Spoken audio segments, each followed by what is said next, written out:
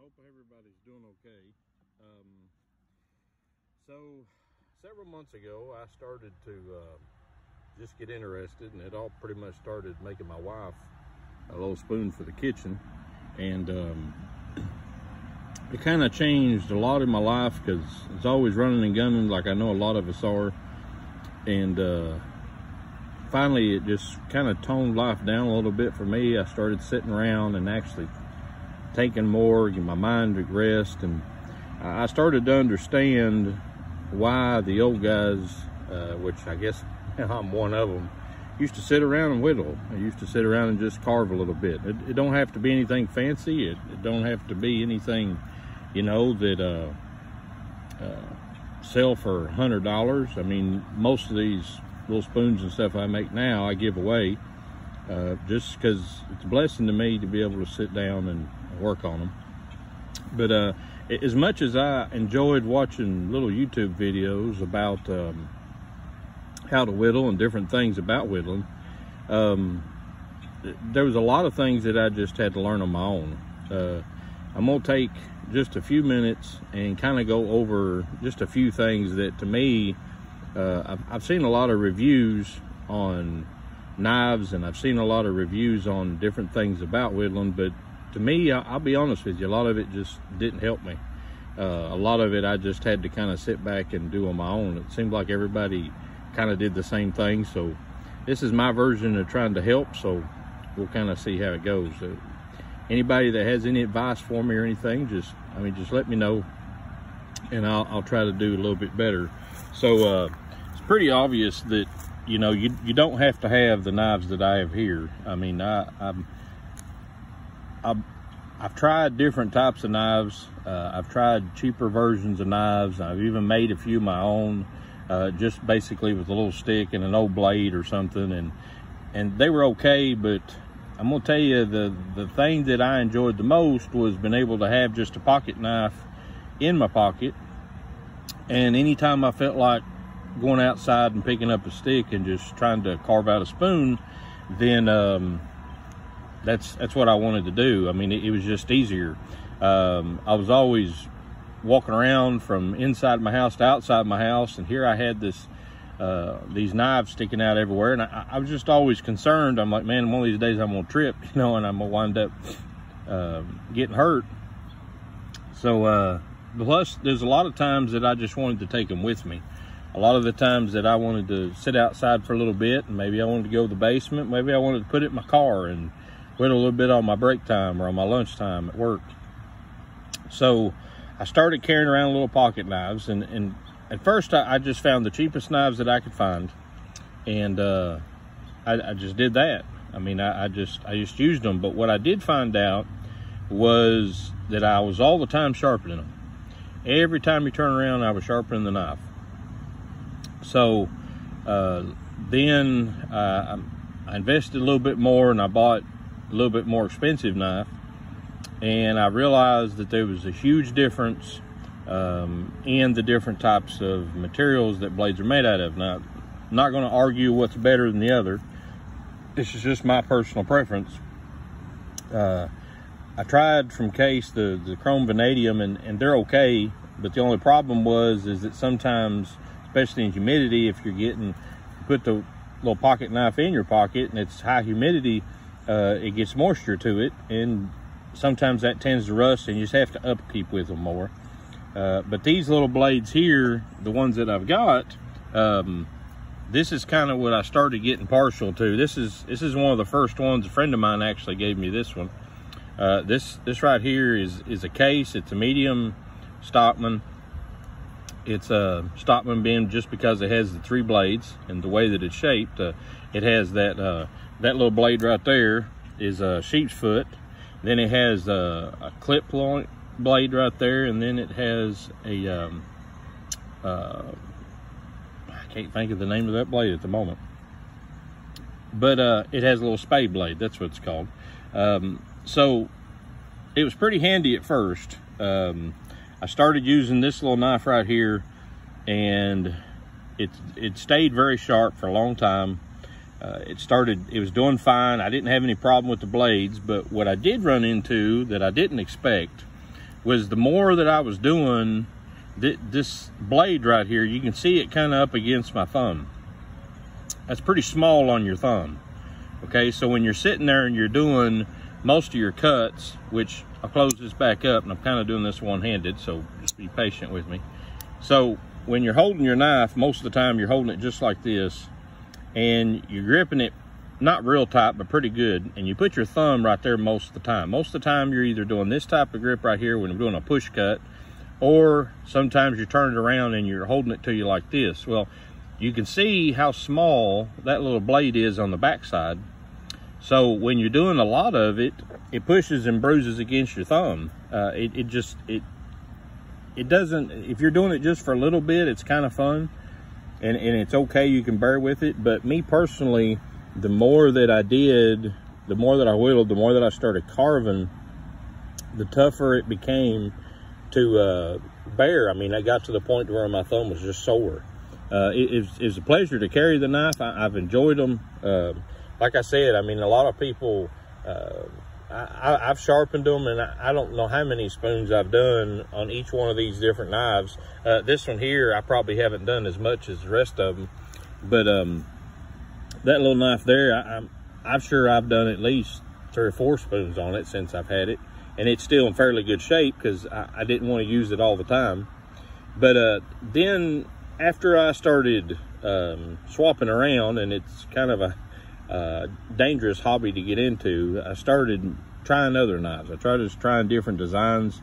I had several of them of that one right there, and that one, by the way, the model of it, it's a Case XX, and it's this one's a 6.5 318, and the 6.5 means that bone right there is made to look like stag bone, but it's not really. It's just bone, but it's made to look like it.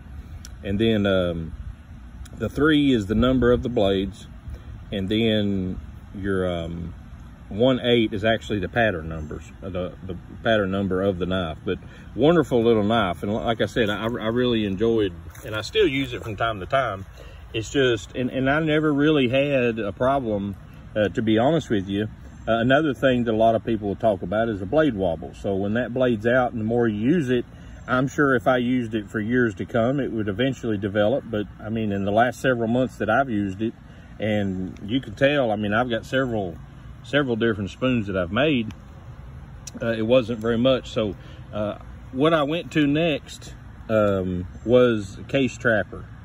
And like I say, Case is just the brand that I started going with because they are a little bit more expensive, but they seem to hold up a little better. They seem to, when I sharpened them, they stayed sharp a little bit longer. Now, like I said, I'm not going to get into debate and which metal's what, but I started to just really enjoy it. And like I said, it was a blessing to me that just to sit around. I wasn't looking for something to become the best carver ever. I wasn't looking for just the tool that most people, because most of the people that do any type of carving that you're going to find on YouTube or that I did, most of them buy these expensive knives, and they have all this fancy knives that are dedicated just for carving.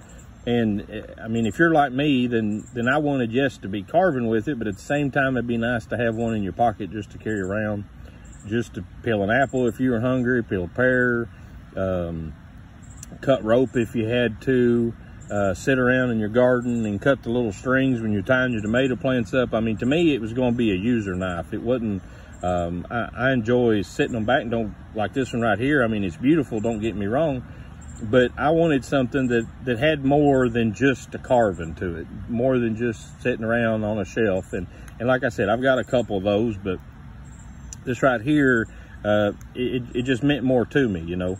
My grandfather used to collect these, and my dad used to carry a pocket knife around with him all the time. So it's just, I guess it's an age that anymore everybody that has a pocket knife, all they can think about is defending themselves with it. And the truth is, there's a whole lot more to a pocket knife than just to defend yourself, okay? But anyway, this right here was the Trapper. This was the next knife that I started using to carve with, and I started to whittle with. And the reason I started to use it was because of the size. Now you can see it in my hand. I mean, it's pretty good sized knife. I mean, it's about four inches quarter long, blade's about 3 inches long. The biggest thing is look at the back side of those blades. You see those blades right there? They're wider, and I don't know if you can tell, but they're quite a bit wider than the other blade that we had. And what that did is that made the knife more comfortable. Now, there's two different blades on here. There's a spade blade, and it's kind of long, and then there's this clip point blade. I'm gonna close down the spade blade just for a little bit, and I'm gonna open up that other one. So when you're holding your knife in your hand, this is wider. It's a little bit wider, but it's amazing how good it feels in your hand, okay? And a lot of people are worried because, well, they'll fold up on you, and well, as long as you're pushing forward with it all the time, so you're going to bring it back to you if you turn your blade this way, or if you're going to go forward, you push on it. As long as you're doing that type of motion, you won't have to worry about this knife closes on you. One thing that I did run into, though, that I didn't expect, even as comfortable as this knife was to put my thumb on the back side of it, you can see that that's a whole lot better. That size right there, it may not seem much, but it makes it a little more comfortable. Now, the only problem with this is that you can tell from the size of the blade that this is a pretty good sized blade, okay? And over here, we were dealing with, let me see if I can open this up again real quick. Give me just a minute. There we go. So, this blade here you're dealing with is quite a bit shorter, so it's a little bit easier to maneuver. I mean, when you look at something as simple as one of these little spoons, I mean, you hold that up next to it, you don't really need that big, huge, long blade, okay? You really don't need a blade that's that long. Is it possible to use? Yes, it is. Is it comfortable to use? Yes, it is. But I mean, I've got a little bit, I guess, average. To me, they're average hands, but I guess to everybody, their own hands are average. But this has got an average size hand. My hands are average size, okay? I'm about 6 foot tall, so my hands are about average. I mean, you can tell right there, that's 4 inches long from the edge of that bolster to the edge of that bolster, about 4 1/4. So my hands are pretty good size. But you really don't need that blade that long, and I started running into that a lot. And I didn't get rid of it. I loved using this knife. Same thing kind of happened to me with the spade blade. That other blade right there longer. You can tell how wide and how thick both those blades are, and they're super comfortable to use. That right there is a wonderful, wonderful pocket knife that I've really enjoyed. I mean, I can tell you that Case, to me, they just make a really good knife. When they made knives years ago, I mean, they intended for people to use them.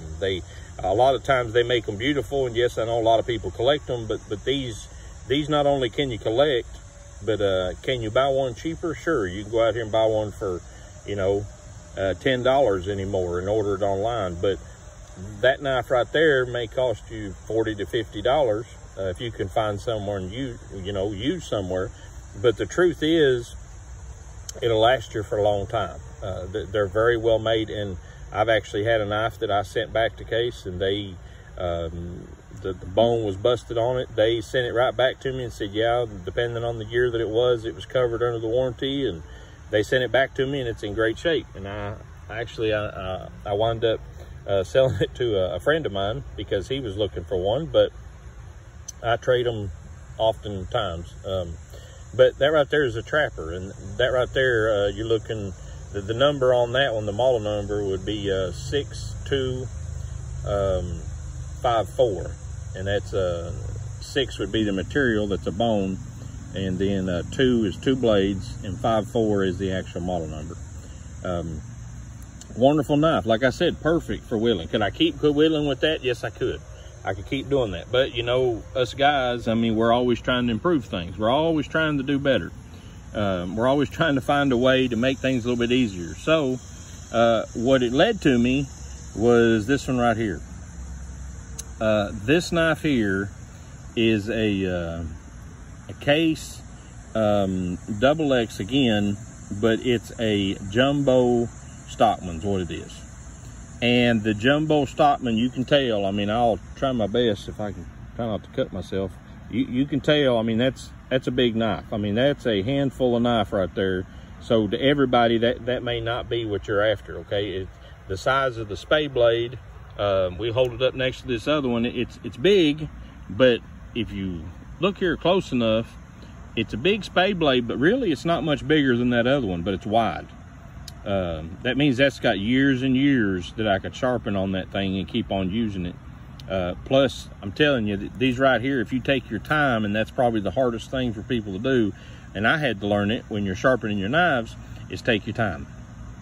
Don't get in a big hurry. Take you just a regular stone, and little by little try to get the softest stone you can, as far as almost like a sandpaper feel to it. Get one that's kind of smooth, and just take your time with it, okay? So this right here wind up being the one. Now at times you can tell that blade on this end, go to this side first.